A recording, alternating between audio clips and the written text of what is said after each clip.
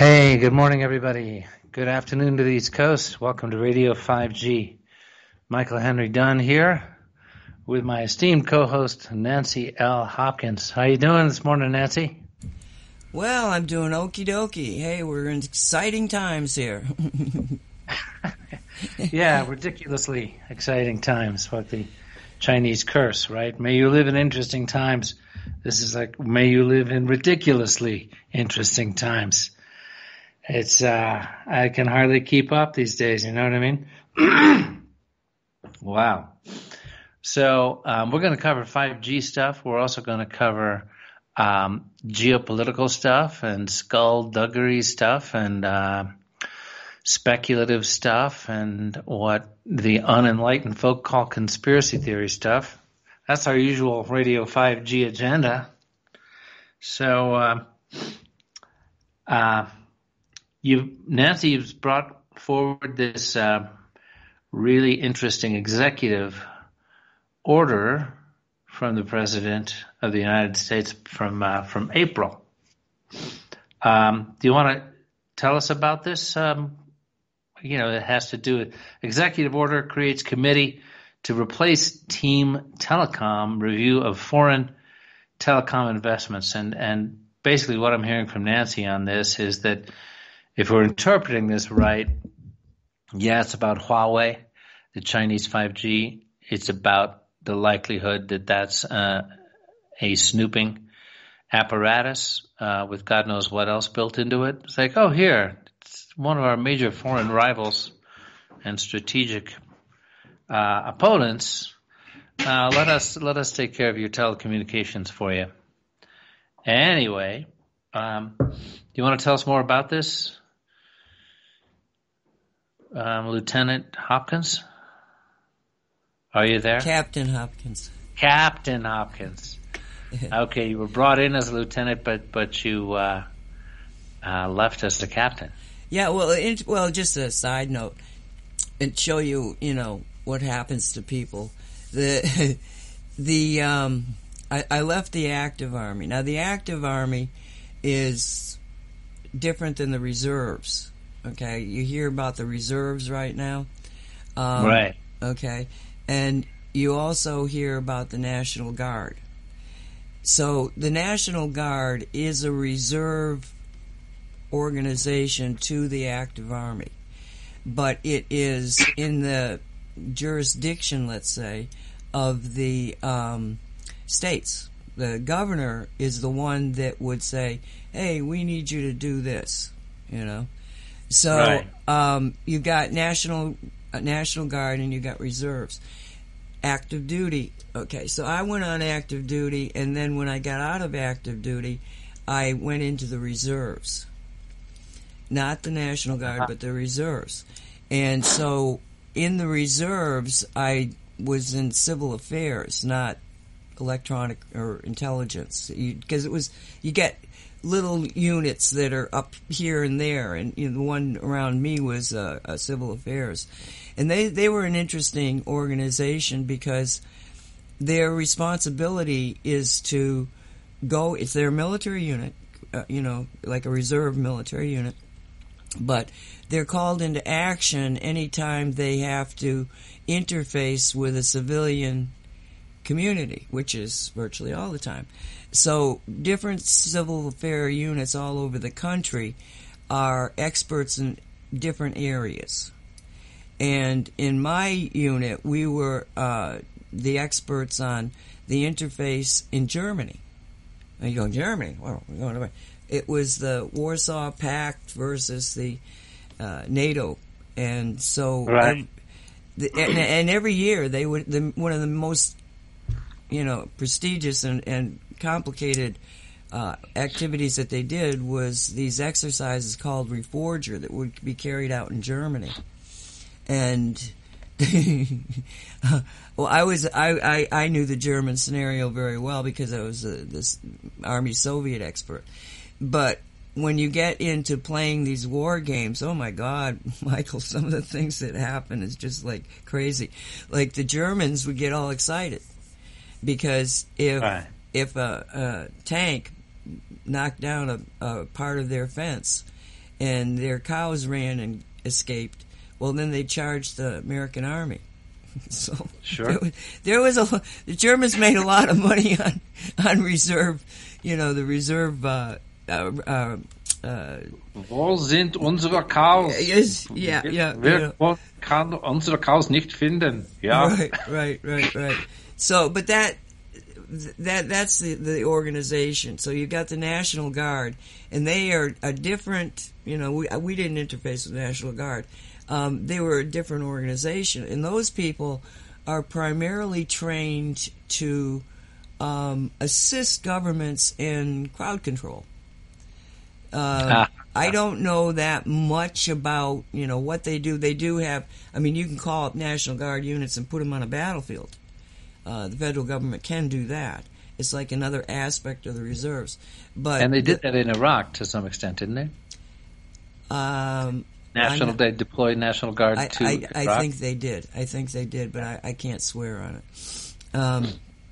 it. So that's what, when you hear about this whole, quagmire of calling in the National Guard and does the feds have the right to do it and all that, well, the feds really don't have a right to just say, I'm going to activate the National Guard and send it into a state. There's another law that they have to, will enact that. It's been used before. It was used down south when they integrated the colleges. It was used in Detroit at the Democratic convention when everything went haywire. It's like Chicago. Chicago. Let's just get the So it's not something that is never been used, but it's very, very seldom that's used. And so the president said that if you people in the states don't get your house in order, I don't have any decision here. I've got to stop this. So. But if it's the governors who have to call it in, does the president really have the authority to say, you go fix Detroit, go fix Chicago, whatever, to the National Guard? It's under the control of the governors, right? Yeah, they would have to initiate another executive order. I forget what it's called. It's not executive order; it's a regulation. But it can be done. It's just not very often done. Okay, well, as long as we're starting out on this, because it's kind of interesting. Where does posse comitatus come into all this? You know that concept? Where they can't use a U.S. military against civilians? Okay, yeah, that came up with me too, and I'm going like, wait a minute, how does this work? I don't know enough about it to know. Basically, that's what everybody stands on. You're not going to turn the American regular army, the active army, against American citizens. Okay? Although the president was threatening it. It can be done. And he was threatening it.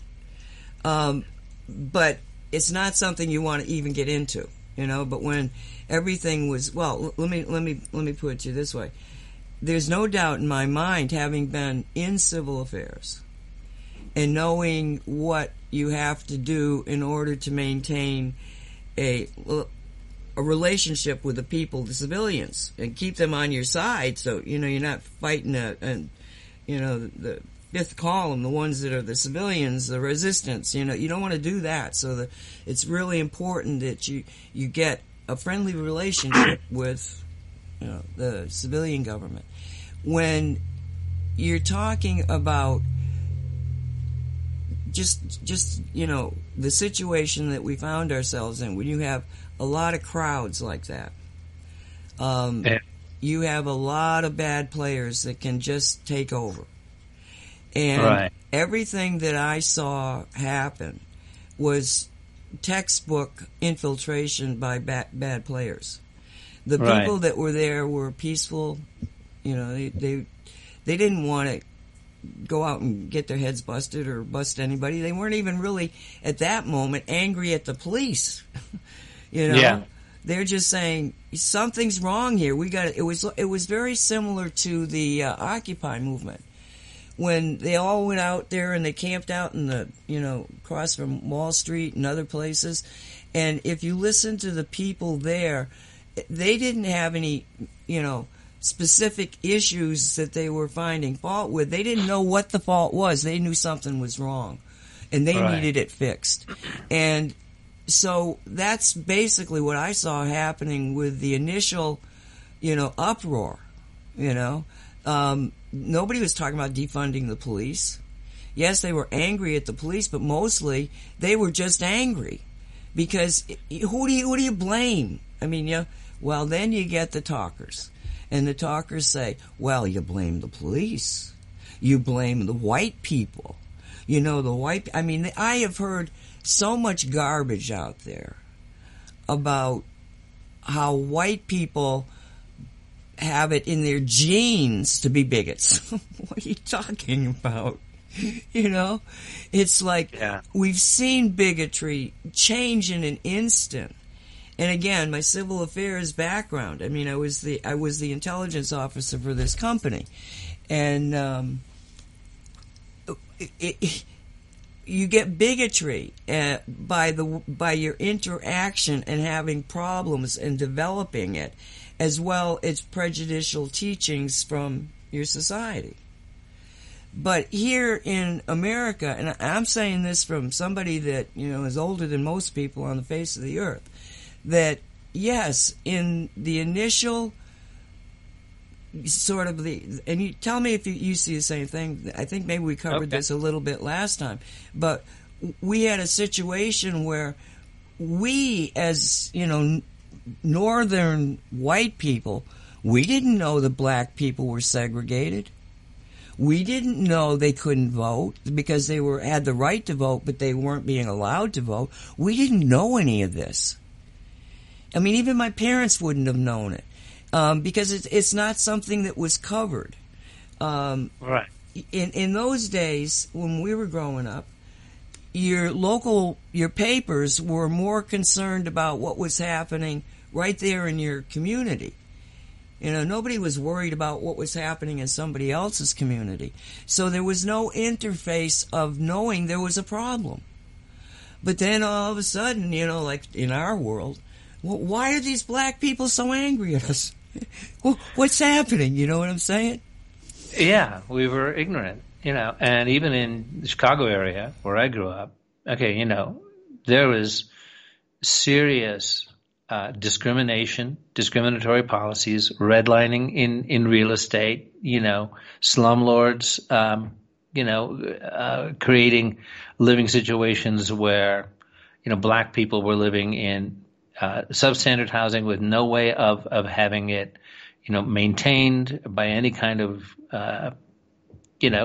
regulations covering what a landlord is obligated to do, and, working with real estate people like redlined certain districts, and black people couldn't, I grew up in Oak Park, Illinois, and during the time that I was a kid, Oak Park saw its neighboring, formerly white suburb of Austin, which directly borders Chicago, become a black neighborhood, and, there was white flight and all that, and Oak Park was in the direct path of that white flight.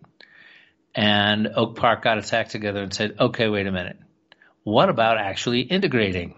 What about having, instead of having all this real estate chaos and, white people getting scared and moving further west to the suburbs, hey, can we actually, work with African Americans who want to live in a nicer town and not live in a ghetto? Can we do this? And Oak Park implemented some pretty progressive policies, and they did successfully integrate, and it remains to this day, kind of a model for that. With, I don't know, it's about 20% African American, and it got a great school system, and it's still a high property value place. So. But with Chicago, you go down to Marquette Park, you go down to the southwest side, the south side, right where, the black neighborhoods bordered white neighborhoods, and those were bigoted white neighborhoods, believe me. It was just a few miles from where I lived, but those were serious, racist neighborhoods. And so, you deal, and then there's the liberal North Side and all the progressives, and, there was a pretty varied political landscape in Chicago back in those days. You had Mayor Daley negotiating with Dr. King about, hey, we are going to demonstrate in your city, Mr. Mayor, because of, what's going on the Southwest Side.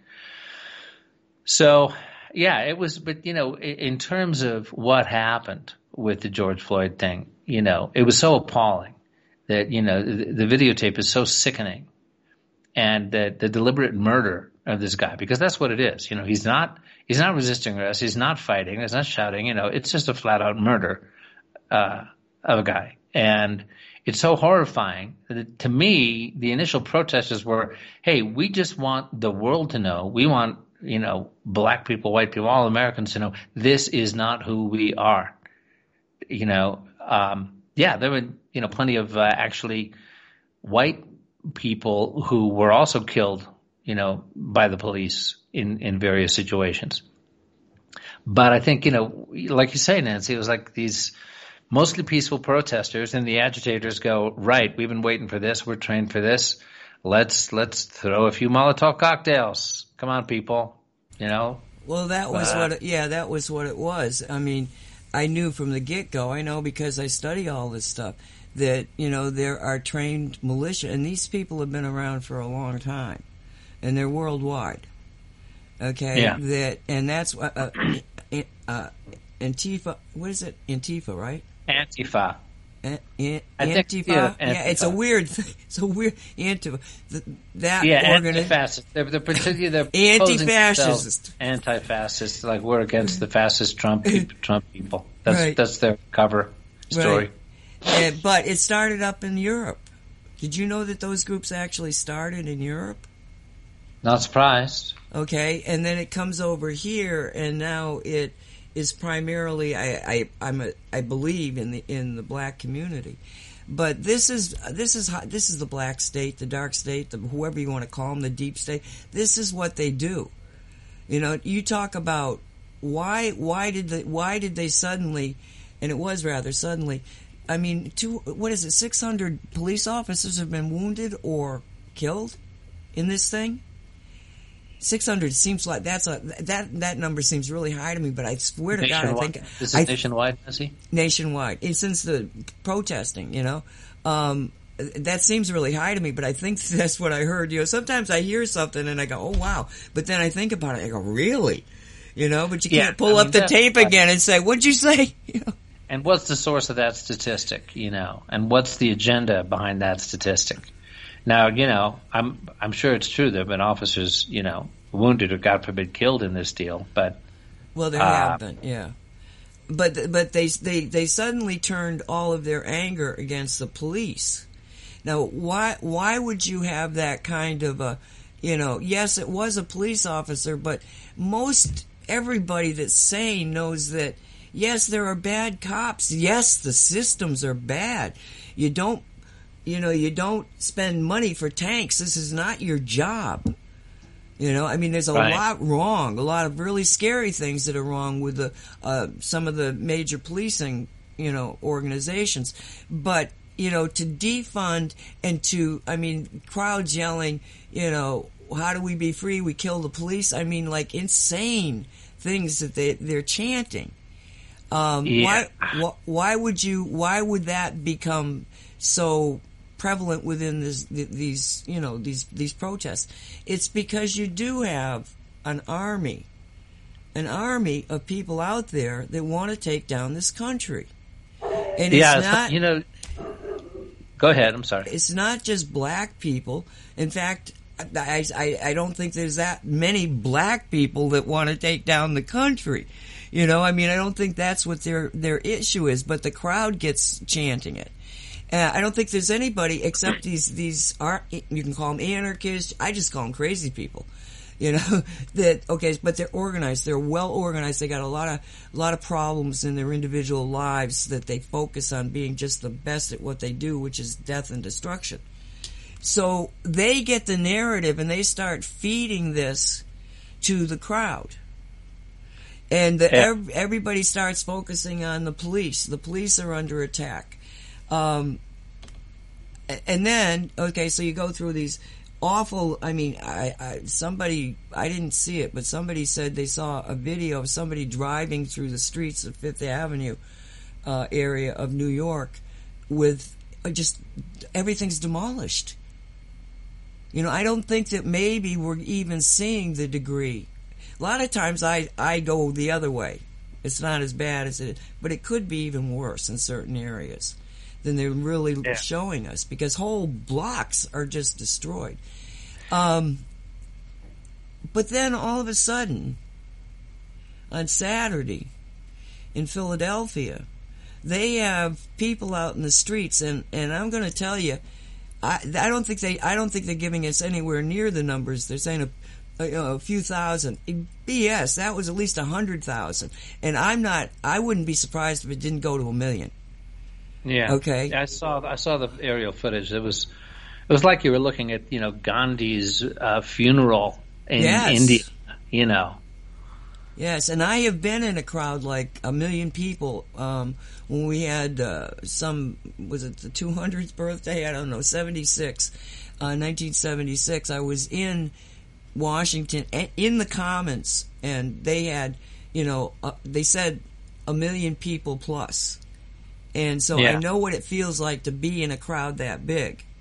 Just as a little trivia note, you know what the biggest gathering of human beings in one space in America, probably in history, was for? Oh. The Chicago Cubs won the World Series in 2016. Oh, no. There were 5 million people celebrating in downtown Chicago. I'm so embarrassed. Yeah, we're talking priorities. I'm a Cubs fan.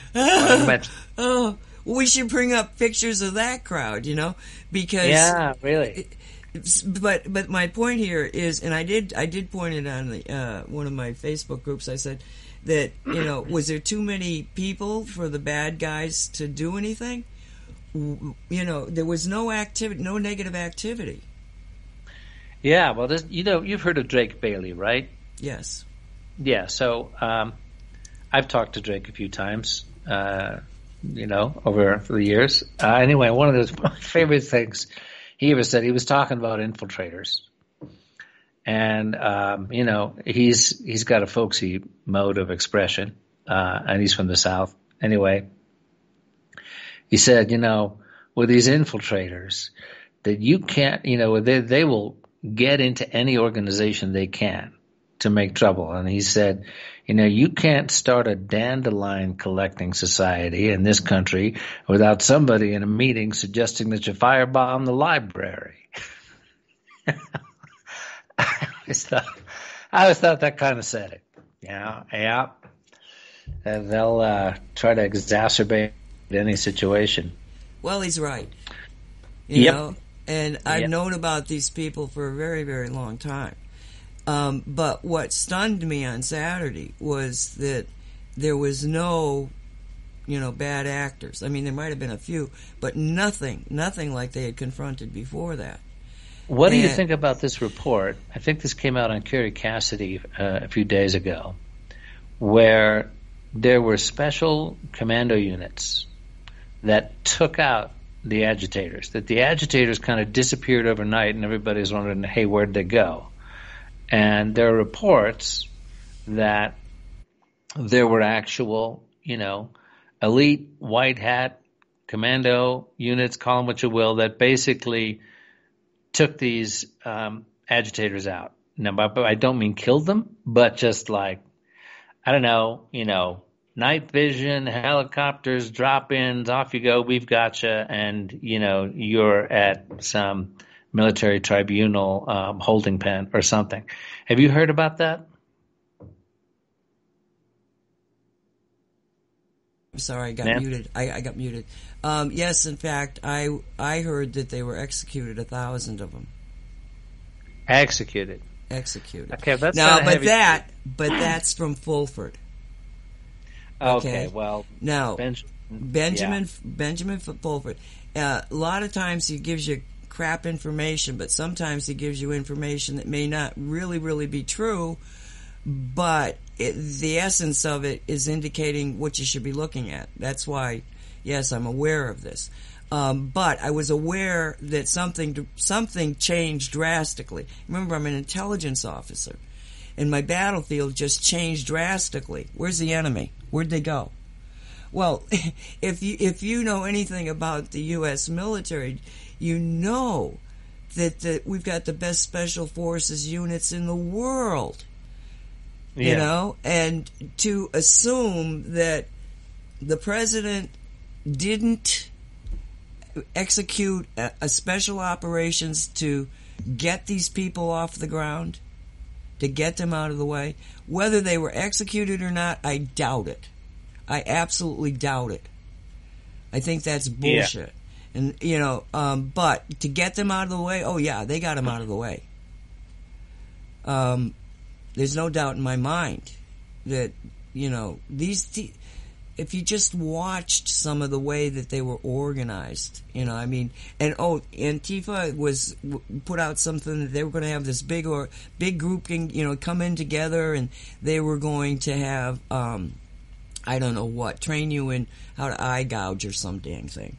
And so right. they posted that, you know, all over Facebook. Special democratic skills that every upstanding citizen needs. How to gouge out eyes. Exactly. And some white supremacist said, when's that time and place? We'll be there. We'll be there. Right? And all of a sudden, oh, well, maybe we won't do this, you know? So, I'm sorry, you know, there are protection things that are happening behind the scene that, you know, is not exactly legal. Okay? Because and this is the way it's always been. You know, the CIA is not supposed to look at an American citizen, period. Okay? Right. And we know what they've done. You know, so when you're very, you know, because of your background, you're very aware and focus on law. But sometimes to keep things working right, you have to kind of throw the law book out. Right. Who throws the law book out, and under what authority? And once they've thrown it out, you know, what precedent does that set for them to just do, you know, okay, it's great under the president that you like, or that some other people like, oh, great. Now we go, well, then there's an election, it changes hands, and suddenly that precedent has been set, and it's in the hands of, shall we say, bad actors who now have power. And that's what you got to worry about, you know?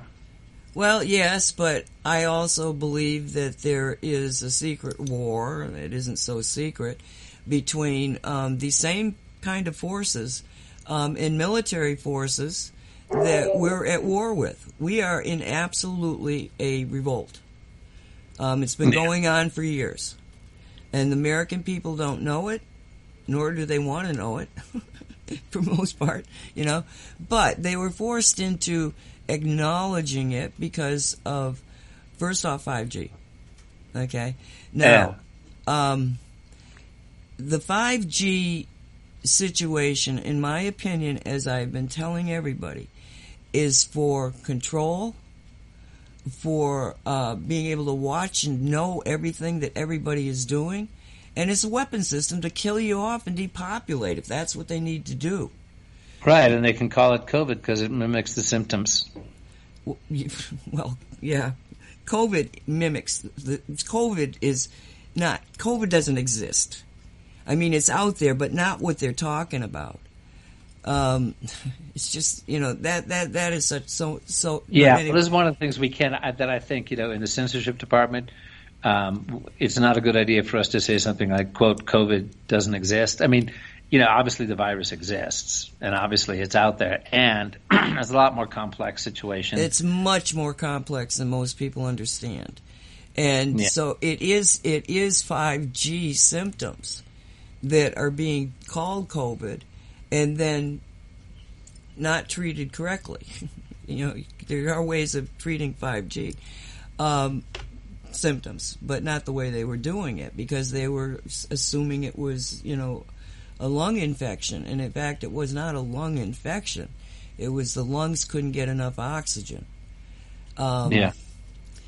So we're not going to cover that particular thing, but I want to get back to the concept of the 5G, because you and I, we got on board this thing, and nobody was, I mean, we didn't know very many people, a couple of websites, but it seemed like there was a movement to all of a sudden a bunch of people just said, well, we got to do something about this, and there were a whole lot of websites that cropped up very, very quickly back in the spring when we started this, you know? Right. So, was it last year? It was last year, right? We've been at this for more than a year. Can you believe it? Year, I know.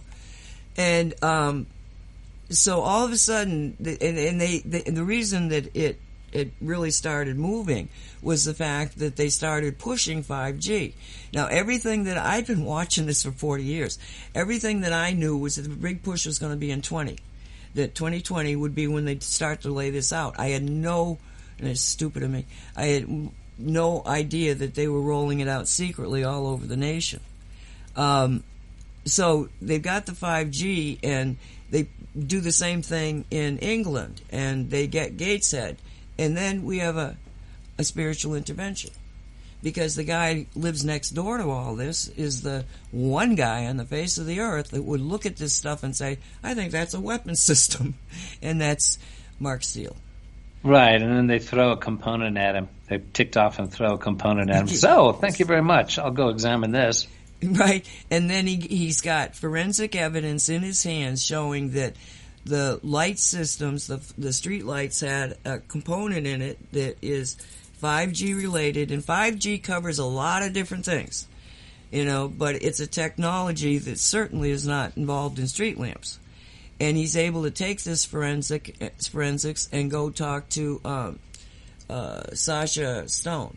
And Sasha Stone is able to understand what Mark is saying and put together an incredible, to date, it's still the best movie out there.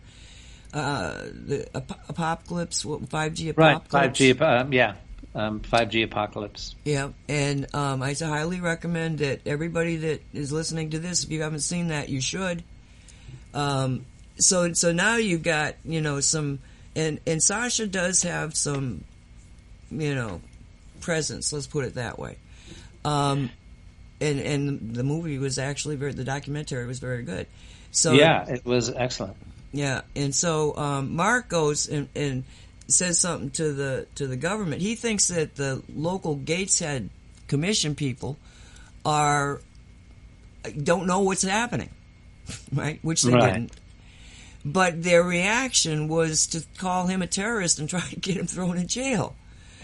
Yeah, because he's saying alarming things. Yeah, making you scared, you know. Well, he was scared, for crying out loud. And so they turn on this 5G system, and they were openly telling people that they were doing 5G.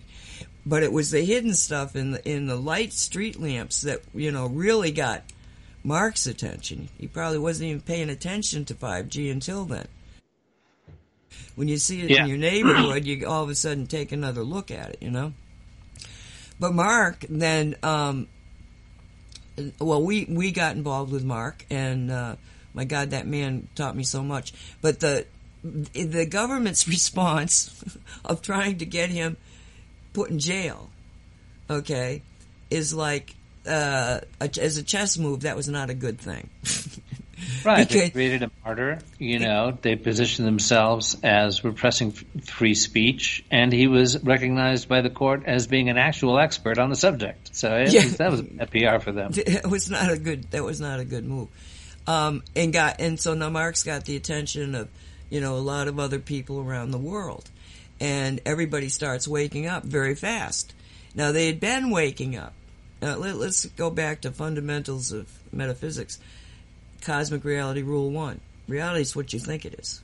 Number 2 is majority wins. And that's not necessarily a number of people. It's the focus on a specific agenda, specific reality. And the third one is that everybody in the control of a given reality will keep everybody else from knowing rule 1 and 2.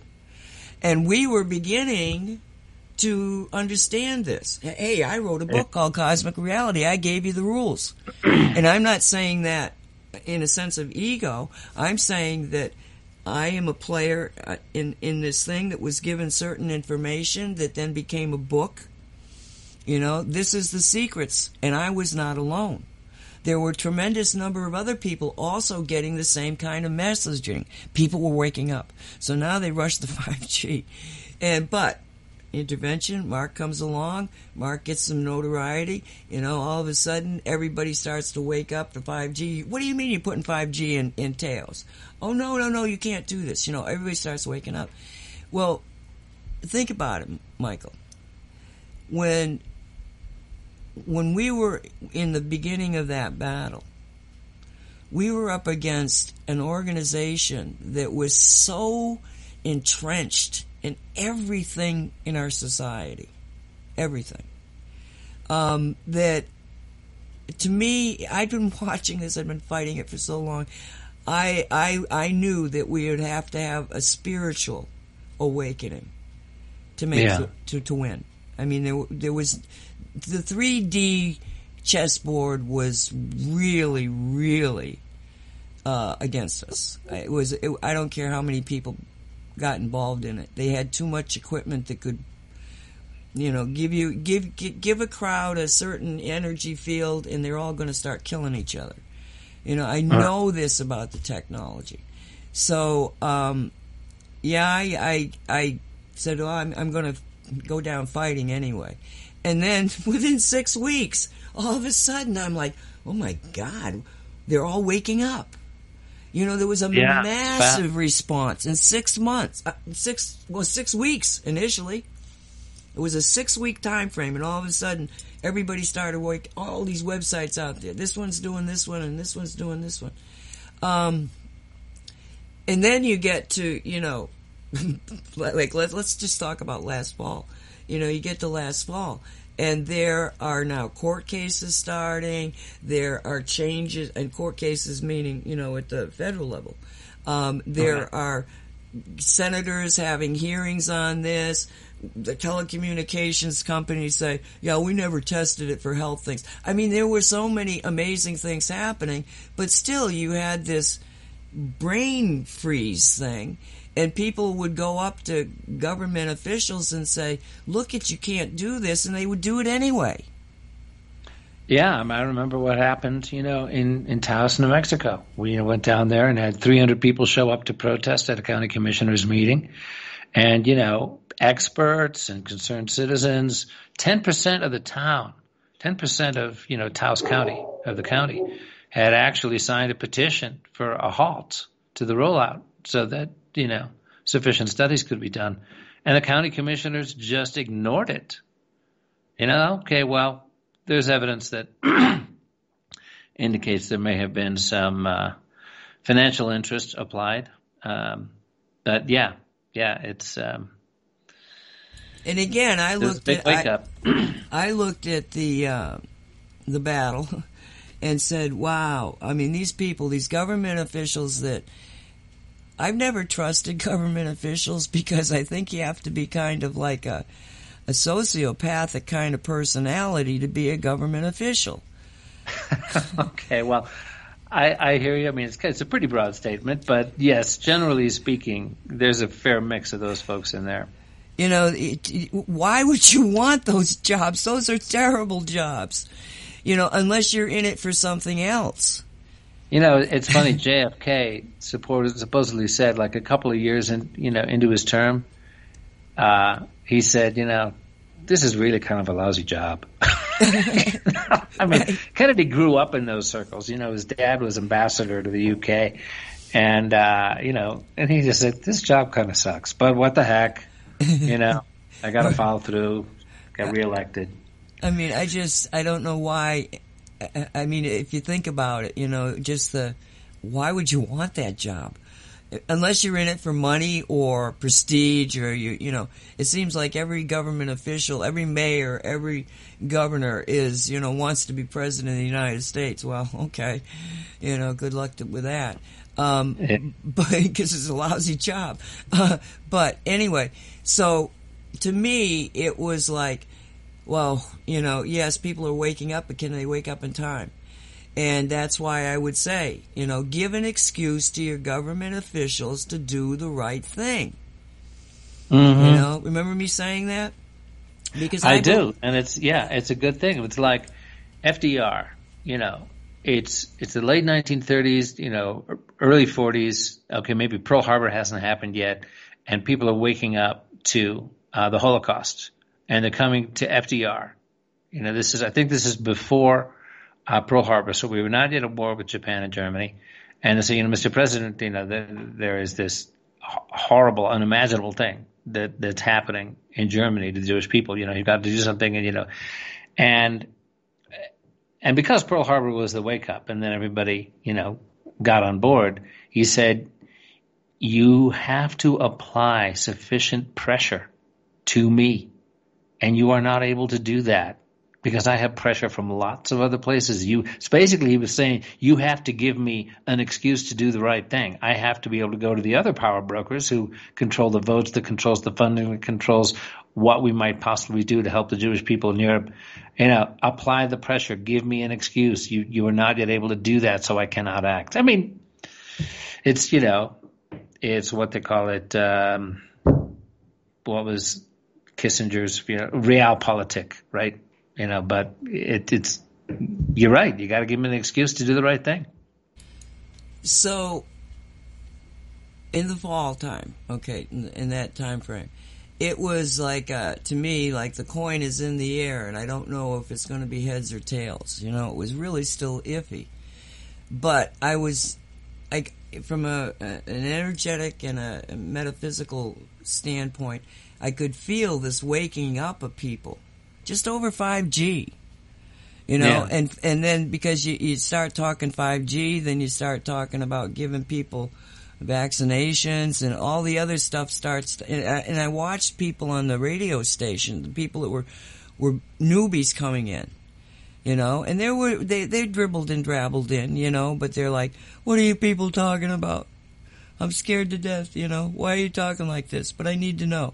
Those were very, very key people. Because once they started waking up, and remember, every single time a human being makes a change, like awakening, like, oh my God, there is something wrong. Oh my God, it's that. You know, all this learning that happens when we talk about an awakening. It's not so much, in many cases, an awakening as an awareness. You suddenly become aware of these problems. That, every person that does that changes 40,000 other people energetically. Yeah. You know, so when you make an energetic change, your vibration has 48,000 other people who are very close to this vibration. And simply because you made it, you're going to affect them. It's the concept of resonance is what makes everything go. Yeah. Yeah, it's funny. I needed some idle reading last night, and I picked up a book about, it's called The Maid and the Queen. Maid, M-A-I-D, like a maiden, right, a girl.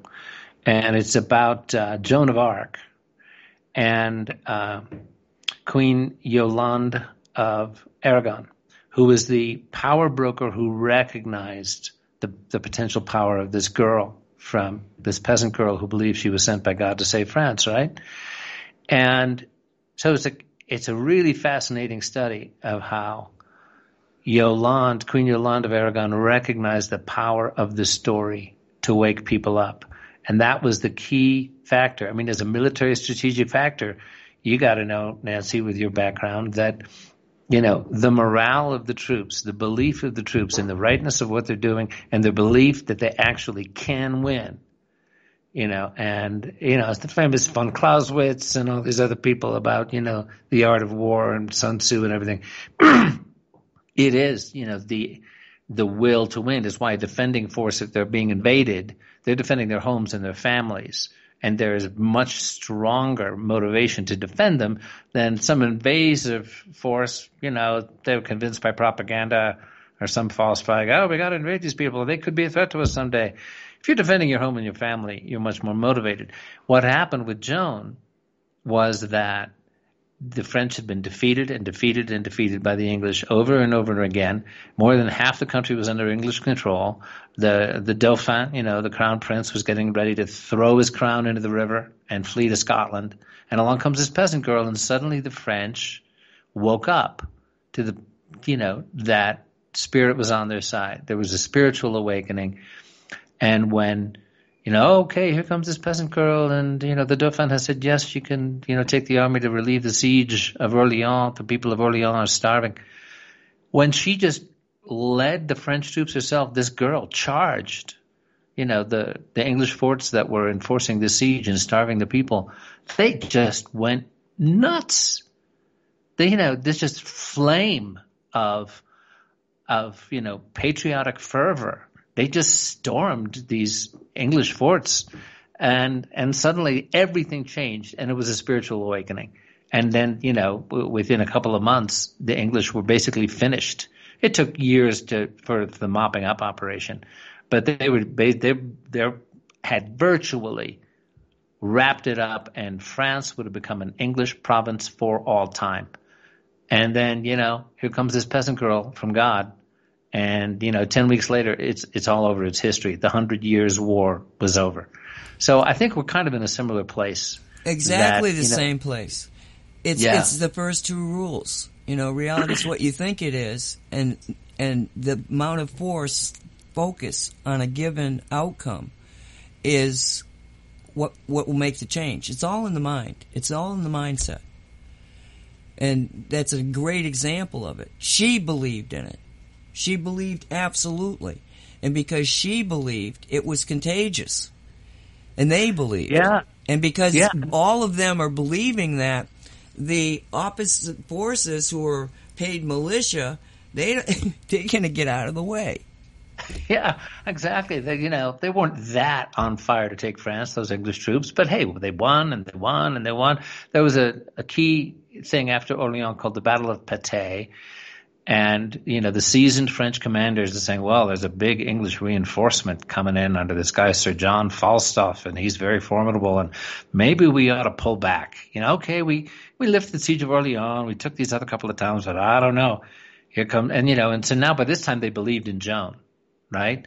And so she's at the War Council, and they said, well, Joan, what do you say? And she says, tomorrow morning, I ask you, my friends, do you have good spurs?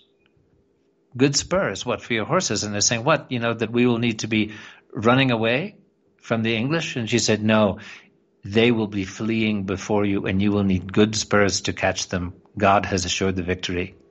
That's exactly what happened. But it was like, if she had, hesitated, gone the other way, it's like, the voice of God through Joan has said, well, we need good spurs. Does that mean we're going to run away, Joan? No. God has put them in your hands. You just need good spurs to catch them, which is what happened exactly. The next day it was a devastating defeat, and that was it for the English in France. It's just, one little word from a source that people have woken up to and believed in can turn the tide. And it can happen so quickly because it's all in the mind. Yeah. So let's go back to our 5G scenario. So in the fall, I'm like it's a 50-50 thing. I don't know. We've got to wake up enough. I'm as an intelligence officer, okay? As a spiritual warrior, I knew we were going to win. I just didn't know how. I didn't know what the story would be. All right. So we get to the springtime, and well, not even spring, late winter. And all of a sudden, we're in this pandemic situation, and it's like the world stops, people lose their jobs, everything is in the change. I mean, I seem to be the only one that really, really is like, oh my God, I can't believe this happened, because to me it's so outrageous that the world stopped. Yeah. All right. Now that's a major, put the brakes on for whatever reason. It stopped. Okay. Now, when it stops like this, you have an opportunity to kind of like breathe and to look and see what's really happening. And a lot of people are going through some really amazing changes. And because they're going through these changes of waking up, I mean, I was on with somebody that was lamenting, oh, my family, they all are so unhappy, they hate this and what, and I said, well, how do you feel about it? And she said, I think it's great.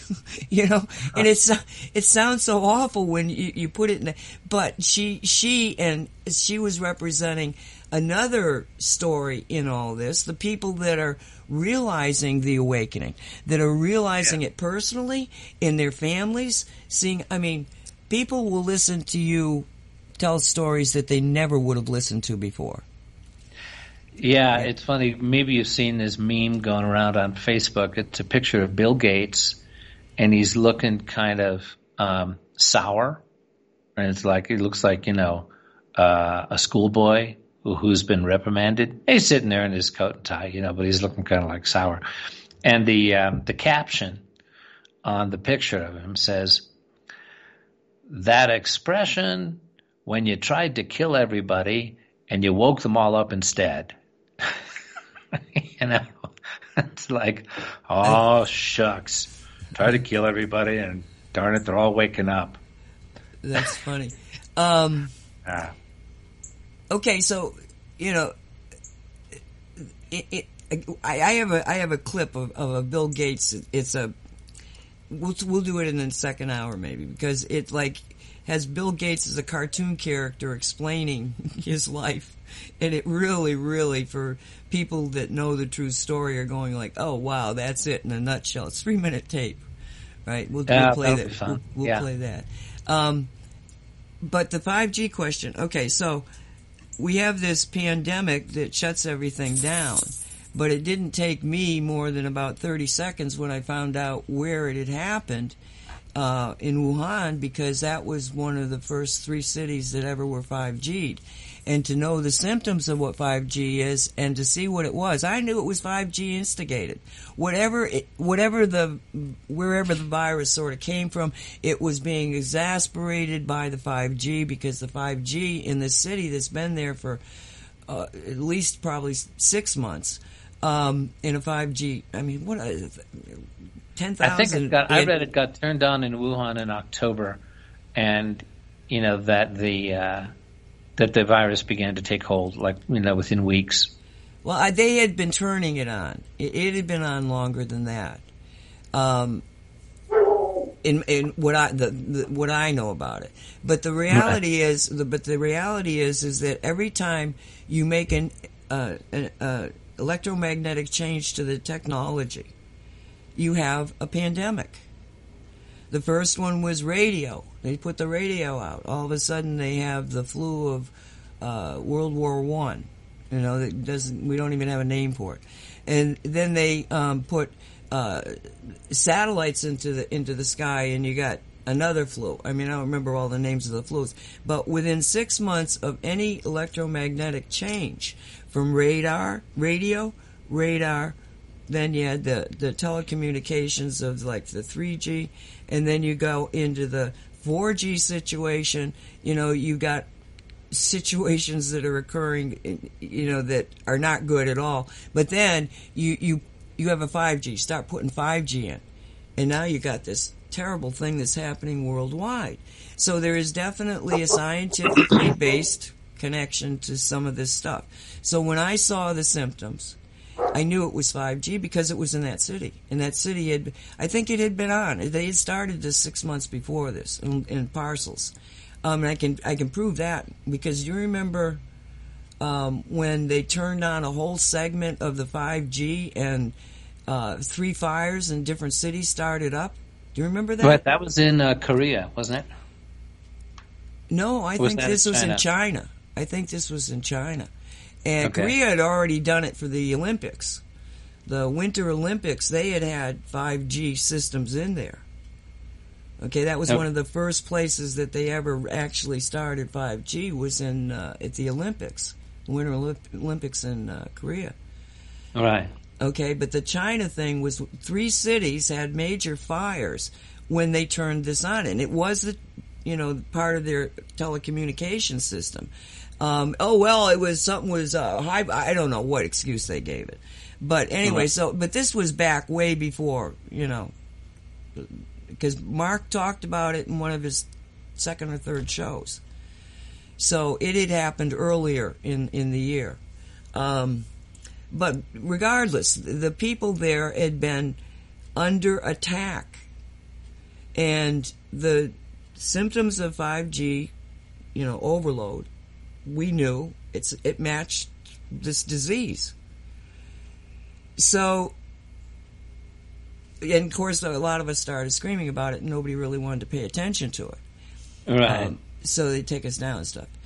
But now you got another spiritual intervention thing, because the dang thing started in China. And now President Trump, who has been anti-China since the get-go, has the ability to say, maybe we want to look at China again? Because why? Because all of the medical support was associated with China. And China, stupidly, said that they were considering stopping, other people from getting the stuff they had. That put fear into the American people, into American industry, and now they're going like, what were we thinking when we gave over our country to a foreign country? Yeah, you brought this up, Nancy, and before we wrap up, just sort of set the framework for what we may talk about in the second hour here, you brought this article forward. Executive order creates a committee to replace Team Telecom review of foreign telecom investments. I'd like to just read the first couple of paragraphs of it. I think it touches directly on what you're saying here. Good. Okay? Yep. Okay, so recent developments have positioned the executive branch to exert greater influence over the U.S. telecommunications sector. On April 4th, 2020, President Trump issued an executive order creating a new process for executive branch review of telecommunications-related applications and licenses involving foreign participation. New procedures replace the review currently performed by an informal multi-agency group known as Team Telecom. The mandate includes several novel features that expand the reach and scope of national security review beyond what Team Telecom could accomplish. Executive order authorizes the newly formed Committee for the Assessment of Foreign Participation in the United States Telecommunications Services Sector to conduct a national security and law enforcement review of any applications and licenses that pose risks to national security and law enforcement interests of the United States. Now, here's an interesting sentence here. Federal Communications Commission Chairman Ajit Pai and Commissioner Michael O'Reilly praised the executive order, and Commissioner Brendan Carr urged the committee to investigate every carrier owned by the Chinese government that now connects to networks in the U.S. Now, as we know, these guys on the FCC is riddled with former major telecom executives. The Oversight Commission on the industry is policed by executives of the industry, okay, which has been our huge problem with trying, they're FCC propagandists. They're not looking after the people. They're not, policing this industry. They are basically supervising the the unexamined rollout of this lethal technology. But now all of a sudden, they're like, oh, okay, yeah, let's review the foreign licenses. Let's have national security review of every carrier. Now, is this because they want to position American 5G technology? Well, we're way behind Huawei, right? We don't have our own to roll out, from what I understand. So just trying to follow the money. I'm really curious as to what's motivating these guys to say, yeah, okay, let's review all the licenses and investigate every carrier owned by the Chinese government that now connects to networks. Because the big question is, does this mean shutting down existing 5G networks that are now operating, throughout America in major cities that are being possibly used to exacerbate the bug? A lot of questions come into play here. Do you want to give a little thumbnail on that, or should we go right to our break before the second hour? Let's go to the break, and because it's probably going to be a little bit more over the hour right now. Okay, I was listening to you and didn't set up. Okay. We are broadcasting, right? We are on. You did hit station? We're good? People are hearing us, right? Yes. Okay, this is Humanity by Barbara Menezes and Craig Stewart. It's just under 5 minutes. All right, we'll see you in about 5 minutes, folks.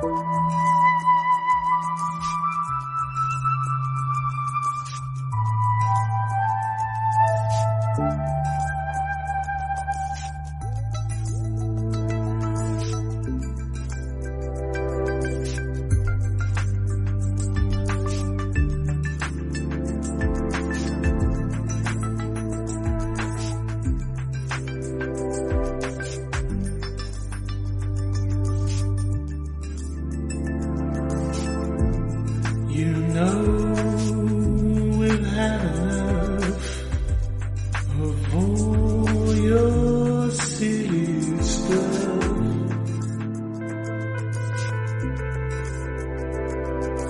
We've had enough.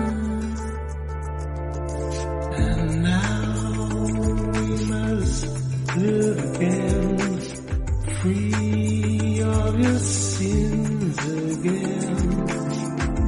It's time to begin again.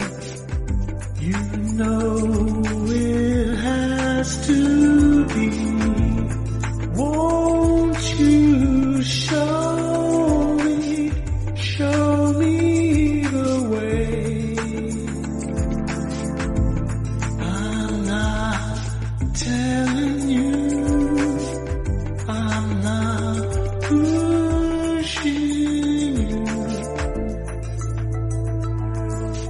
you. Humanity.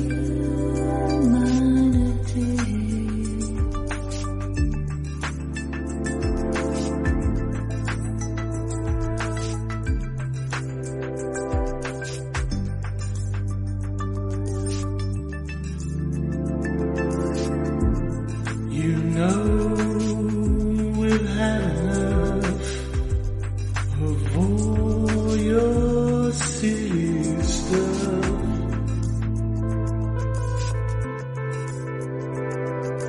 We've had enough. Wake up to your power and wake up to your love. Wake up to your sacredness, humanity.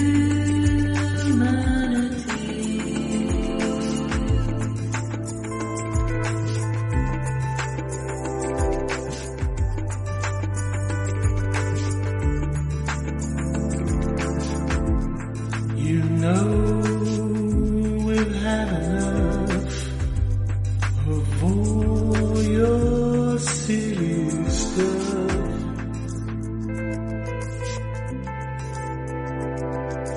We've had enough. Humanity. Hey, hey,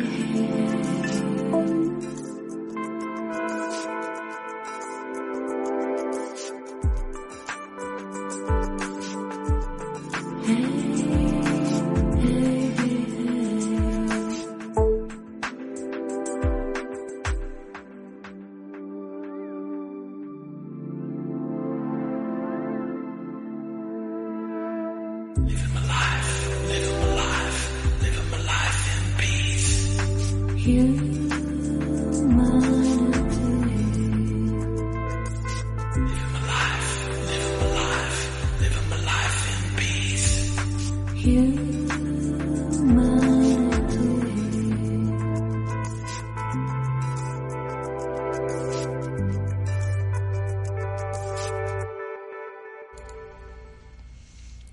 And we are back.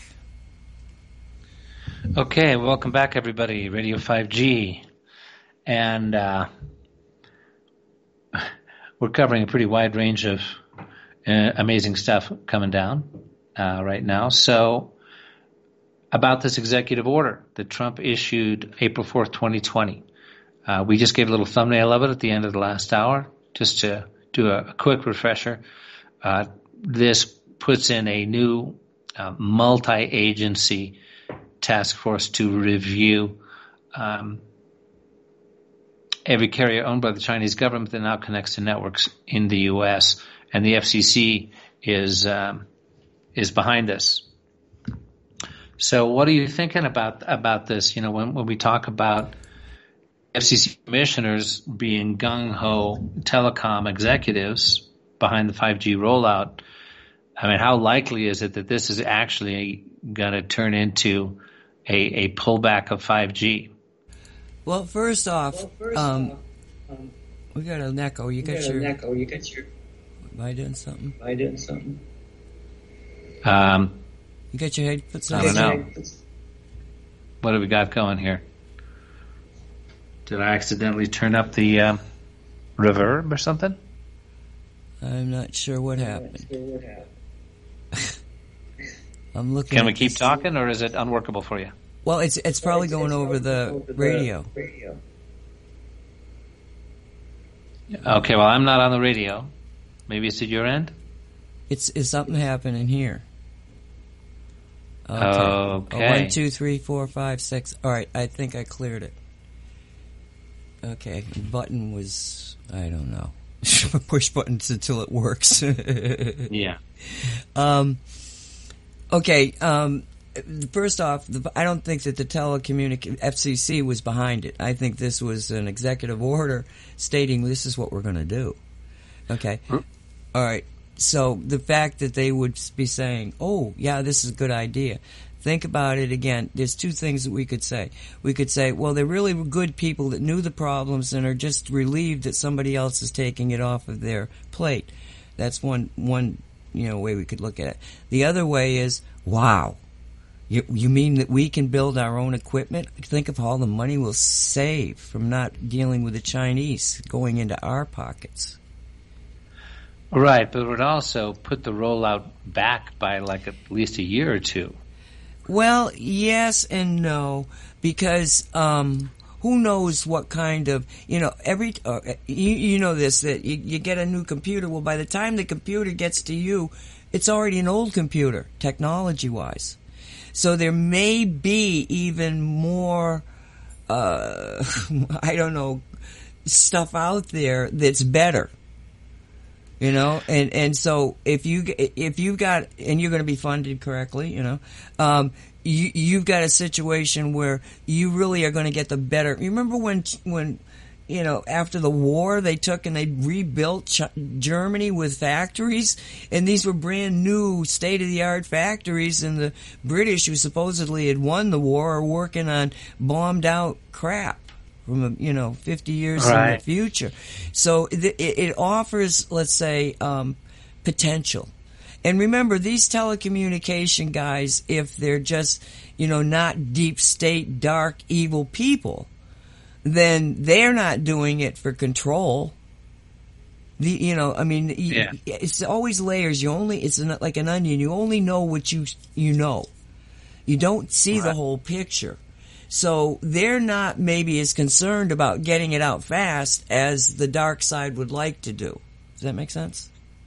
Yeah, well, then you look at, they'd have so much egg on their faces, though. The propaganda campaign rolled out for 5G. You've got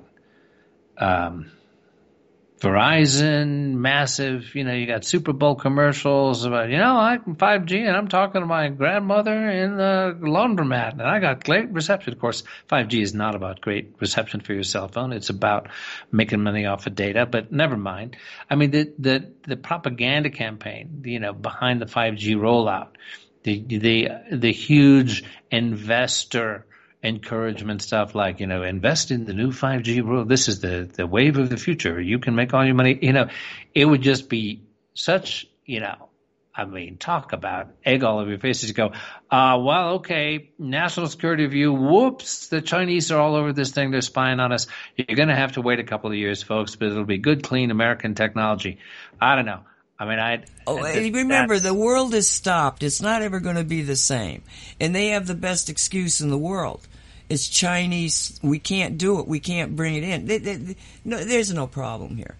As far as, to me, that'd be a non-starter. They've got the best excuse in the world. And it's an opportunity to do better and do either good or bad. That's them.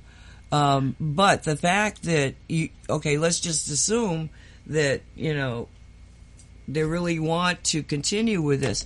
This is a delay. The delay of reviewing all of this type of, the government bureaucracy. This review is going to stop them. It's going to be delayed anyway. So why not get behind it? Because the option is, if you stop if the government forces you not to use Chinese equipment, then you have the opportunity to build your own equipment and to bring it back to America. Okay, let me read a couple of more paragraphs from this article you Okay, brought in, good. because it starts to get into more detail here. It says, okay, the committee is being encouraged, and this is being praised, this executive order by the FCC guys, urged the committee to investigate every carrier owned by Chinese government that now connects to networks in the U.S. And it goes on.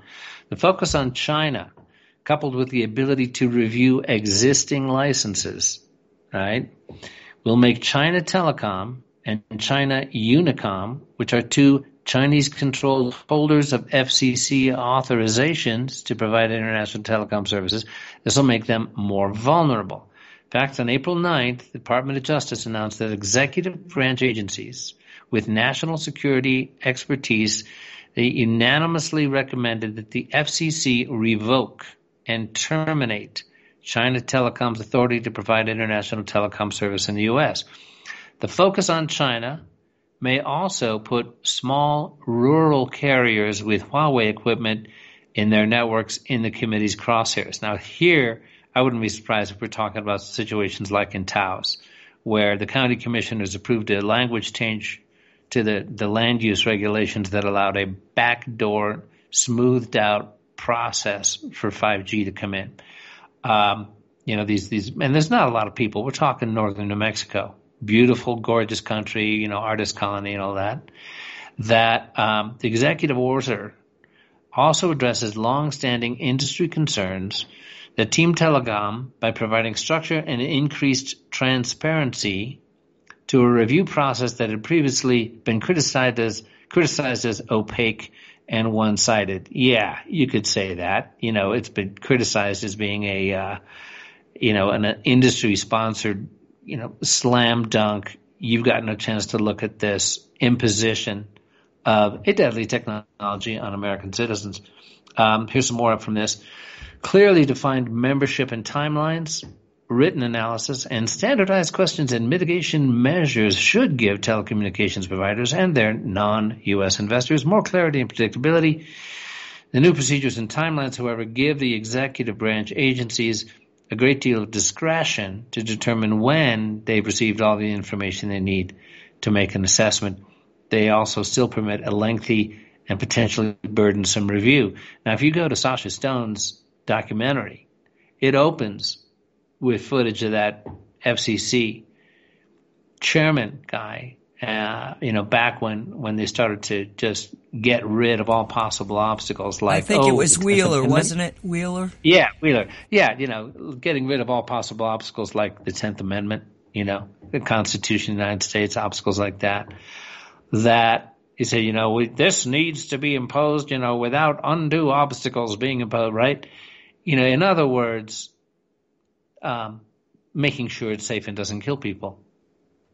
But now this is about allowing a lengthy and potentially burdensome review. And this seems like such a huge shift. Granted, okay, we're in lockdown, the world is changing, nothing's going to be the same. But, I would love for this to be true. Is it just about the security issue with China, or is there some degree of awakening within the executive branch to, are they sufficiently aware of the agenda of the dark faction that there's actually some kind of white hat counter move against 5G going on here? I'm finding that hard to believe. It would be lovely, but I don't know. I don't know if the wake up has gone that far. What do you think? Well, I believe that reality is what we think it is, and I believe in humanity. I believe there are more people out there that will do the right thing than those that will knowingly do the wrong thing. That's my reality. And what's going to happen depends on what people begin to think and to focus on. We got a tremendous number of Legos that have been thrown into the air, and they're starting to fall back. It's up to us, from the point that they're starting to fall back, to decide what reality we want. It's up to us. And, you want to see those people as being nefarious and, just these really, swamp beings, as some people call them. That's the reality you're going to get. If you want to think that there is an awakening, and that every time I come on the radio and I say to people, it's a thought war. You have got to get your thoughts completely focused on what you really want to see happen, and not in details. You know, I like to think in terms of bring me the Garden of Eden reality again. You know, where peace and we're a family, and humanity is, you don't have to, struggle. Nobody said you had to struggle when we got here. I mean, it wasn't like, hey, come to this place and struggle. No, it was come to this place and make it into a Garden of Eden again. You know, that's what we're doing here. So, step up, live into that. Become what you want to become. And what do you want to become? You want to become a human being. This is what I would want to become. I want to be a human being that can see the good versus the bad. Not because I'm stupid. I've been at this game for a long time. But because I believe in thought. If I think you are good, the chances of you doing good things is better than if I think you're a slime bag and you're going to kill me. Right. I mean, I hear you on all this. I mean, I was raised on this. I mean, I took Silva mind control when I was 15 years old, in terms of remote diagnosis and self-healing and self-hypnosis and programming for, conscious shifts based on, your mind. So, I'm with you on all this. And then I look at, okay, so if enough of us are seeing FCC commissioners acting out of, humanity instead of greed, well, okay, that's going to be an influence on that person. But then you've got Robert F. Kennedy Jr. and the Children's Health Defense, undertaking battles in the courts against forced vaccination, against, 5G towers. And, that's a big action too. That's a big, sacred activist in my, terminology, 3D action that, our thoughts can help clear the way for that. Our consciousness, our awakened consciousness can help clear the way for that. And, it needs the boots on the ground 3D actions too. And, I'm always trying to balance those two. It's tricky. Well, I think I think we're in a situation where you've got to either decide one way or the other. Okay, because let me put it to you this way. I totally agree with you.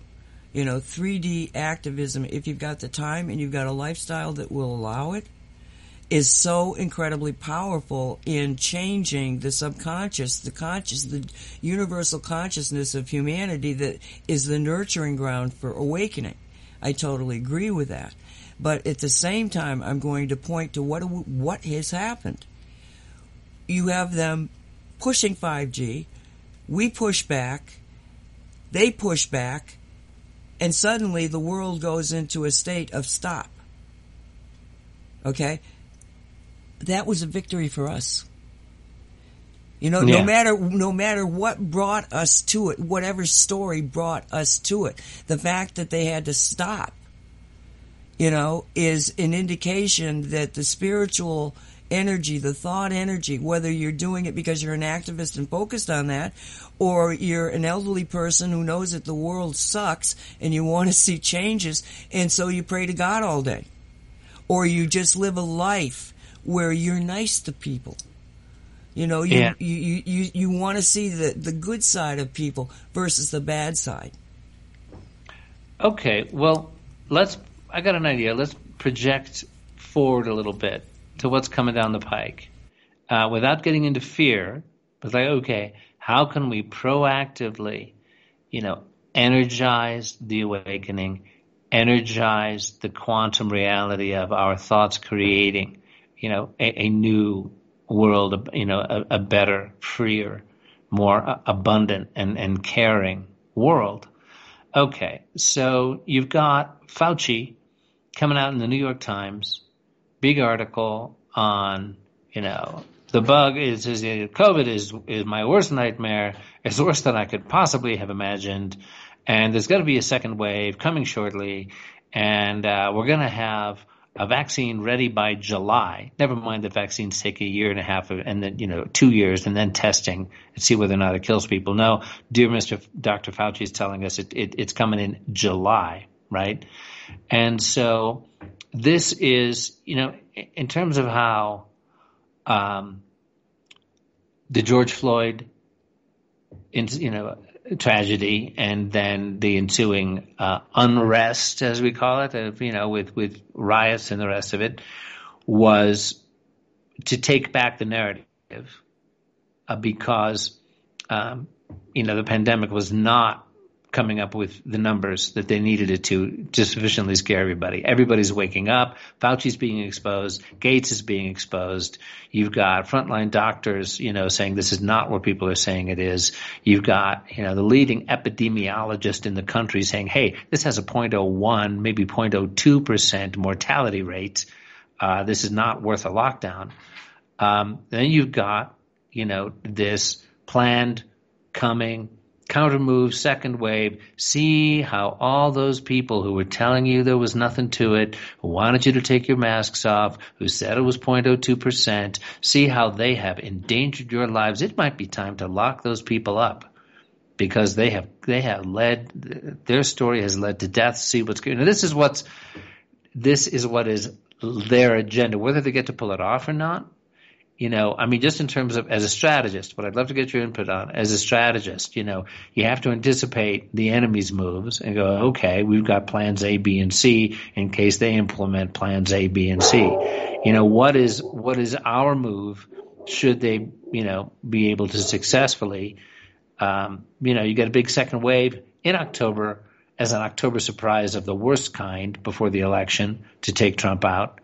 Are we, is this just fear-mongering on my part? Do we even bring this stuff up? Or do we need to be aware and thinking about how to take the high road spiritually to be able to transcend and move beyond this? Do you want to – what are your thoughts? Okay, let me play a 3-minute, 47-second BG puppet shot. Willie G's dystopian future. And it's like a cartoon with Gates talking because I didn't get to listen to the last few minute, 1 minute of it or something. But it's an overview of what many of us that have looked at this thing think is their scenario. So let's just hear what they have to say. Does that sound fair?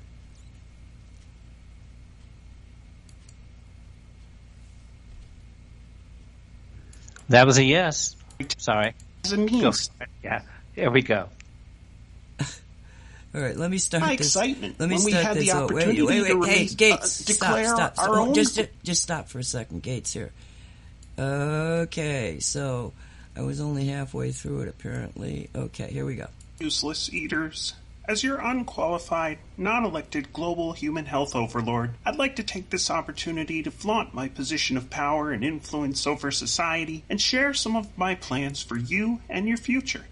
When I amassed my fortune in computer software, I demonstrated that I was willing to lie, steal code, cheat my partners, and exercise monopolistic control to destroy my competitors. Now that I've retired, I can rebrand myself as a humanitarian. With my for-profit foundation masquerading as a charity, I can advocate for population reduction and sponsor mass human experiments with unproven vaccines in vulnerable populations. Like my father, a powerful banker, eugenicist, and Rockefeller crony himself, it's always been my ambition to decide who lives and, more importantly, how many have to die. Whether it's under the guise of climate change or world health, it's really all about controlling and culling the human herd for fun and profit. In November of last year, I hosted Event 201, a war game simulation of a global pandemic. Leaders from private corporations, global banks, governments, and the media got together to strategize ways they could align in lockstep when responding to a worldwide health crisis. Using a coordinated campaign of fear-mongering, intimidation, social shaming, and economic blackmail, We realized that we could get around dangerous philosophies like individual liberty and national sovereignty. With an obedient population, we would be free to implement our own top-down solutions, like forced quarantines, social distancing, contact tracing, and mandatory testing, as a means to seize technocratic control of society. Now imagine my excitement when we had the opportunity to declare our own global pandemic. It was my chance to look like the Nostradamus of public health and to position myself and business partners like Dr. Fauci as the de facto authorities on response and solutions. Through exaggerated doomsday scenarios and computer simulations, our petty control freaks instituted harsh rules and draconian lockdowns. Even after our dire predictions proved false, scared and well-meaning people continued to submit to the arbitrary and foolish demands of their so-called leaders. Having achieved global lockdown and medical martial law, we will continue to hold hostage your ability to congregate, work, travel, or do just about anything until we're prepared to roll out our bigger plan. I'd like to call this Pandemic 1, because believe me, we have others in the works. Our final solution is to have you begging for us to vaccinate, tag, and digitally track each one of you like livestock. Not only will my foundation enjoy legal immunity and trillions in profits, but these mandatory experimental vaccines will move us so much further down the road to absolute centralized global control. If only my good friend Jeffrey Epstein had been here to celebrate with me aboard the Lolita Express. So remember, global citizens, this will end when I say it ends. Could be a year, maybe 2 years, maybe never. I guarantee that if we have our way, it will be at least until you're not able to do anything to stop it. Just surrender your personal freedom and common sense to our fear merchants in government and the media, because none of this works unless you all go along with it. Now, if you'll excuse me, I'm off to do some augmented reality spirit cooking with Marina Abramovich. Bye now. Hello, useless eater. The funny thing about that is it's like satirical, obviously, and yet it's factual straight down the line. And, I imagine Gates listening to this and going, yeah, I'm on with that. Yeah, yeah, that's good. Yeah, gosh, this sounds just like me. Yeah, maybe they'll even go along. Oh, what the heck? Let's just put this out there. Holy smokes! Please send that to me. Please send the link. Because that's just too good. Whoever did that is a brilliant piece. 3 minutes of 3.5, not even 4 minutes, for heaven's sakes. I just put it in the radio chat, and now I'm going to drop it right here. To be able to put it together in such a nutshell. So that's one reality, Michael. That's not my reality. Okay, my reality is where you go like, wow, that guy is nuts. I ain't going to let that happen. No contract with me in that scenario. And if enough of us, it's like he says, y'all have to believe in it. And if enough of us don't, it is not going to happen. In fact, poor Mr. Gates is going to find out what we think of him. So, I'm amazed that that's still up on YouTube. I know.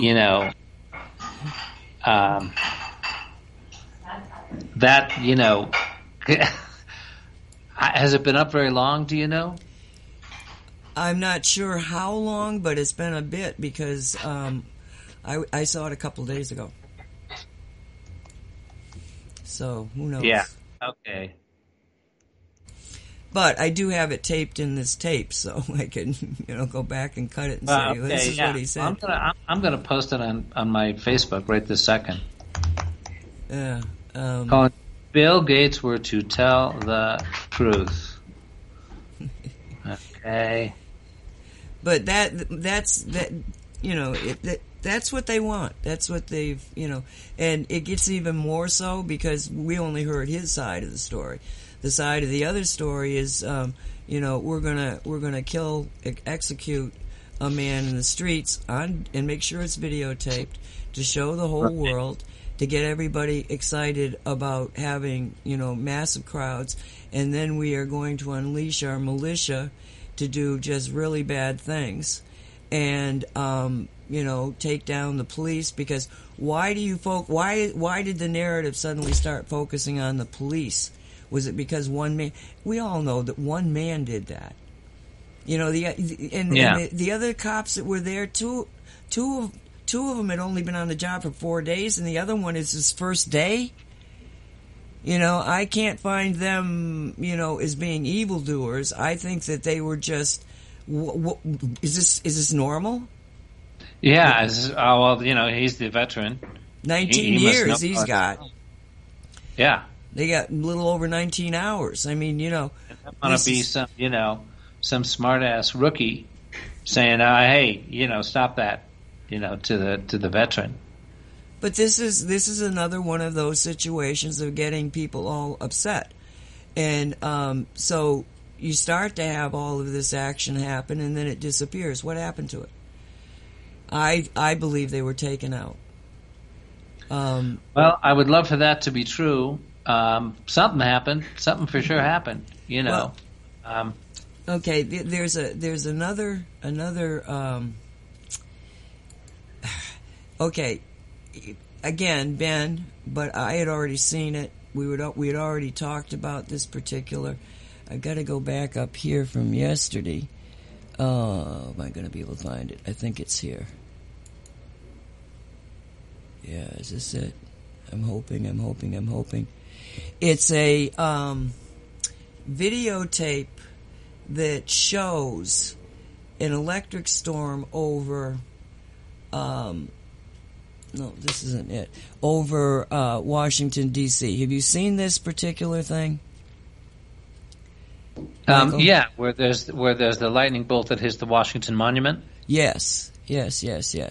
Okay, that particular situation occurred with a very strange, supposedly lightning strike that was nothing like anything I've ever seen, and I live in a place where it's the lightning capital of the world. I've seen lightning like you wouldn't even believe. And why can't I find this? This is making me crazy. I know Walt posted it. All right, I'm not able to pick it up here. But I'll tell you that it was... okay, you have a straight bolt of lightning that comes down. And then you have this weird Q. It makes a Q. It's like there's two lines around it that is in the shape of a Q. And it shows up twice in this video. And so I need to get that video, because the video that I had, it didn't, it wouldn't work. When I went back to it, the video wasn't playing. But Walt found one that was playing. I just don't know where he put it. So I will get that. It'll be down in the comments under this video. But what was really amazing about it is that Bulford, Ben, he talked about it too. And he said that this was like a stamp. Like, we just got you. We took you out. Okay? And both Walt and I were looking at this thing, and I said, Walt, he says, well, I don't ever remember seeing a straight line like that in an electric, lightning bolt. And I said, oh, no, you can have that. I've seen that. I said, what I have never seen is this weird situation that's occurring around it. I said, however, if I was to guess, I would say that this was a plasma beam that caused the air, hot beam, that caused the air to suddenly expand and then condense the water vapor to make this image. I said, it's the only thing I can think of. And it was twice. It showed up in the video just before it starts, and then it came back in. And I want to make a comparison of exactly the the image of it, because it could make, was this somebody doctoring this? But it would also indicate that you got a ground-based plasma weapon, direct energy type of thing, on the ground in Washington. And so it was like last night's show, we got into this, and I'm going like, I got to get my hands on this video so I can do some analysis. I used to do photographic analysis too. So it was like, so Fulford is saying that this was in your face, we've done this thing, you're done, you're toast, because the last effort to take back control was this crazy ass thing we've been living in, and the assassination of George Floyd causing this revolt thing so they could have their militia in there. And what he said is that 1,000 were arrested, and he said they were executed. I don't think that would have happened. I hope it wouldn't have happened. But I do believe that, in fact, they were taken off the streets. But, again, these weird symbols that you get, through the story makes it even more fascinating. But it also indicates that there is a depth to what's happening that we, as the observers and, like crowd participators, we're in the crowd. We don't know how deep it goes. But right. I believe that there are storylines, I could talk on the way that timelines shift and realities shift. And I'm not talking woo-woo, I'm not talking even metaphysics, I'm talking quantum physics. They understand that you cannot have manifestation without thought. Period. That's why quantum physicists make other physicists really nervous. Mm-hmm. Yeah. So it's like Einstein versus Newton. They say, I'm sorry, I'm comfortable with the Leaning Tower of Pisa and the apple falling. Please don't give me the idea that if enough people think the apple will rise instead of fall. Well, Einstein didn't get Tesla. Tesla was the number one quantum physicist in the world. They just never called it quantum physics. He was talking about, if you understand energy, frequency, and vibration, you'll understand how the universe works. Okay, that's enerology. That is quantum physics. And so, and Einstein, he said, I don't think God plays dice. Because he didn't understand that behind everything that is 3D is an energy field. It's all energy. 3D is a manifestation of an energetic field. And our thoughts can influence it, because our thoughts are one of the most powerful forces of energy, because you can't have manifestation without a thought. You can't have it. Okay, well, help me out with this then. So the lightning bolt on the Washington Monument, and then a Q-shaped interaction of other lightning bolts to form a Q lightning bolt over DC. This is what we're talking about, right? Correct.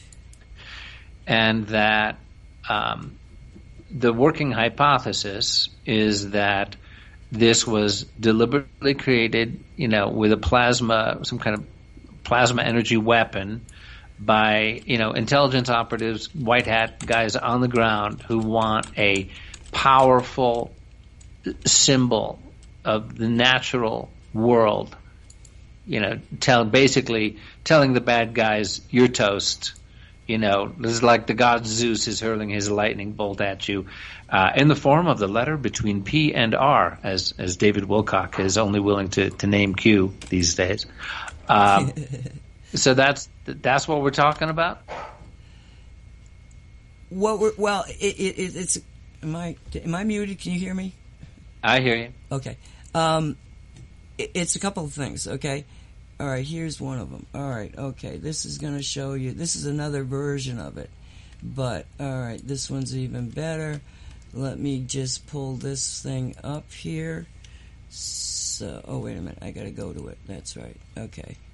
Here we go. I want you to see this because it really is indicative of a couple of things. It's not a natural phenomenon. I've seen too many, situations of electricity. Let me see, where is it? Is it going to show up? Yep, okay. So this does have, I'm going to put this in, forgive me for this. This is the way we work. Okay, so in the chat room is a link, and I'm going to give it to you right now, Michael, that will take you to the Twitter video of this happening. And there's a couple of things to be aware of when you look at it. The cue that is occurring is not a natural bolt of lightning. It isn't. And in this particular video, I'm not sure if it was 1 or 2 strikes, because that's what I was after. It's like, was that thing manipulated anyway? But that cue could be a plasma weapon. Now, if you want to sort of indicate to the dark side that, you now have a weapon that is going to just, be scarier than any weapon you might have, you might demonstrate it that way. You might say, we just took out all your troops. Because this happened, as in the time frame where these troops, these militia troops, the bad players, were being taken out. It might be some kind of a symbol to the deep state, the reptilians, whoever it is that's the enemy at this point, saying, surrender or else. Because their last-ditch effort was to take down, using these militia to get everybody all crazy and killing everybody in the streets. That's what they wanted to do. The Wizard of Oz, the sign in the sky, the Wicked Witch on her broom over the Emerald City, spelling out in the sky, "Surrender, Dorothy." Right. I don't know, but I can tell you that in all of my experience of watching electricity in the lightning capital of the world, when I was working nights for 25 years over the ocean, I've seen, lightning storms that are unbelievable. I have never seen anything like that cue image. And the only way I can imagine it is that it was a DW pulse, but a plasma pulse. Okay, well, I've looked at it a few times now, and the first few seconds you get standard lightning, and then all of a sudden you get what looks like sort of a hook-shaped, much brighter bolt, sustained bolt, hits the Washington Monument once, and it's off half a second, and then it pulses again and repeats in exactly the same shape. It's basically the same bolt, only it seems to have two pulses. It just keeps going around. It's just looping. Okay, what you need to look at is towards the right of the screen and see the cue. See the flash. Jeez, I wish I could get a still photo of this. I know they're out there. Okay, I'm going to have to go back here and see if I can, because you're missing the cue. All right, well, what I see is there's 3 or 4 vertical strikes, and then there's the Washington Monument strike. And the cue, I'm not seeing it.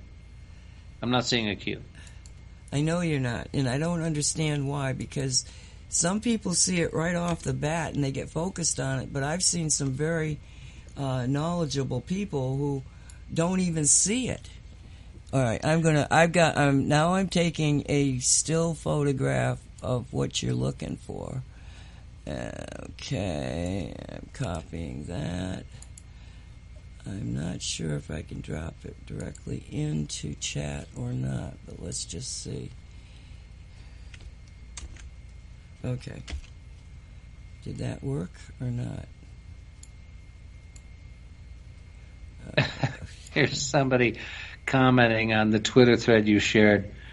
Somebody called Beverly Rising says, "On the one hand, breathtakingly beautiful. On the other, I think this means we're supposed to throw someone into the nearest active volcano. If so, I have some ideas." Yeah. Oh, yeah. Lordy. Yeah, Joe versus the volcano. Or, Yeah. Right. Yes, we realize, Mr. Gates, that the way to save the world is for you to jump into an active volcano. Thank you for your contribution to humanity. Yeah, something like that. Oh, for crying out loud, I don't know what in the heck is happening here. Let me just go back here. I'm sorry, people, but this is kind of like really what you want to see. And I'm going to do this. Copy image. Alright, I've copied the image. I am so boring today here. Sorry. 5G, no. Paste. Alright. Okay, we're getting there. We're getting there, Michael. I swear we're All right. We're getting there. Do I need to tell a goofy joke or something while we're doing this? What? Do what? Do I need to tell a goofy joke or something to cover? Yeah. Do a tap dance, darling. Oh, okay. See, from my father's store of goofy jokes. Okay, this is a Navy joke. It's going to take about 45 seconds. Do you need that much time? Yeah, go for it. Okay. So, the U.S. Navy, famously founded by John Paul Jones. It's the Revolutionary War, the famous battle between the Bonhomme Richard, the American frigate, and the British frigate, the Serapis. Their ships are lined up to each other, cannons are going, and their masts are falling, and the British commander calls out to John Paul Jones, "Do you surrender?" And John Paul Jones issues his famous clarion call as he shouts out, and he says, "I have not yet begun to fight."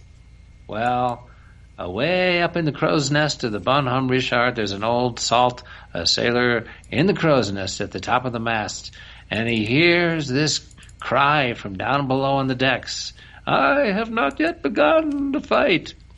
Shakes his head, says to himself, "There's always some dumb son of a bitch who doesn't get the word." And then my dad would laugh and laugh and laugh. And forgive me for the colorful language, but hey, it's a military joke. Are we good? Yes, we've got it in chat now, and it's also in the Skype messaging. If you just click on that link I just gave you, you're going to see it. Okay. Oh, okay. That's what we're talking about. Now, if you see that image and get it in your head, you know, is this something that's coming from below and hitting the ground? You would you know, think that maybe somebody on the ground would say, "Ouch," or is this a weapon that is firing up? And because it's actually creating a tremendous amount of heat, it's causing the water molecules to essentially move out of the way and condense so that it looks like a cloud around it. Okay, I'm seeing it. Yeah. You see it now? Okay, that's what we're talking about. And like I say, I have never seen an electric storm where an image anywhere near this is there. And the first video I saw, it did, and I kept saying to people, because I'm playing it over and over again, I'm going like, is there two in here or is this repeating? And I was on live radio when somebody showed us this link, and so I said, I got to look at this again. But now, having seen the one I just saw, it only shows it happening once. But still, it's a pretty impressive boom. You know, the timing, you have to watch timing too. Why would you have this kind of a situation? Do I think it's man-made? Yeah. I don't think it's a natural phenomenon. And I do. I mean, if looking at that, I'm going like, my God, you've got that kind of a weapon? Well, I mean, it's interesting. I mean, I tend to fall a little bit on the skeptical side with it because I think, I've noticed. Okay, yeah, I mean, it's like, okay, so to generate that, to count on it going viral, to count on it being seen, it's a split-second image. The technology required to put that in place, the energy, the people, the technology, the timing, will it go viral? When I think about the strategic allocation of resources to try to create this momentary lightning thing that kind of looks like a cue, I don't know. I just, you know more about this kind of thing than I do. You probably know more about lightning than I do.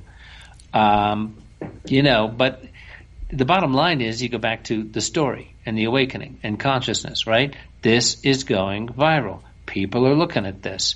This is, the universe, call it what you will, this is part of the story, and it's a powerful thing. It's a freaking lightning bolt, for crying out loud, over the nation's capital. So I don't pretend to have sufficient expertise to be able to say one way or the other.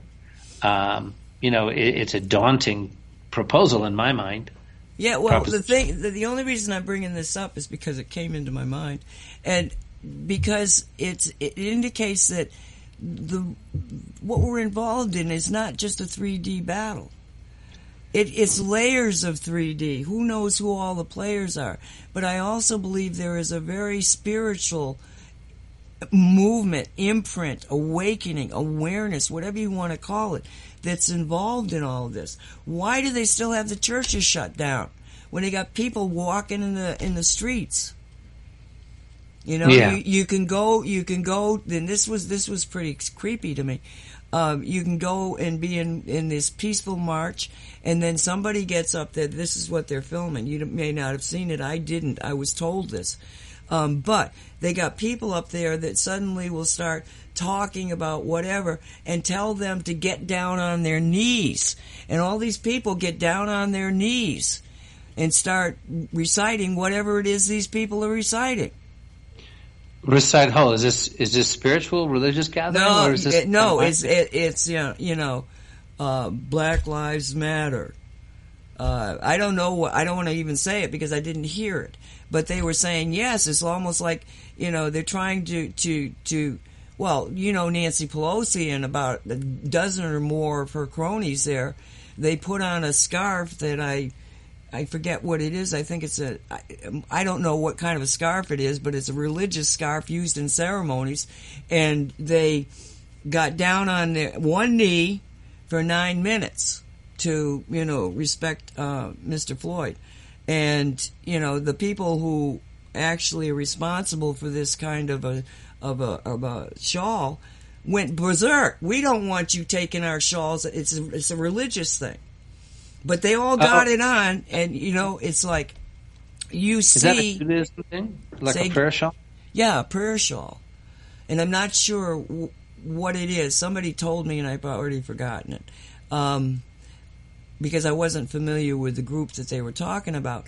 But this kind of obscure, or, not so well-known prayer group have a shawl that a dozen or so Democrats put on, and they in a big room, and they all got down on one knee and stayed there for 9 minutes. And I that is not a good idea, Michael. I would have rolled over before I could have done that.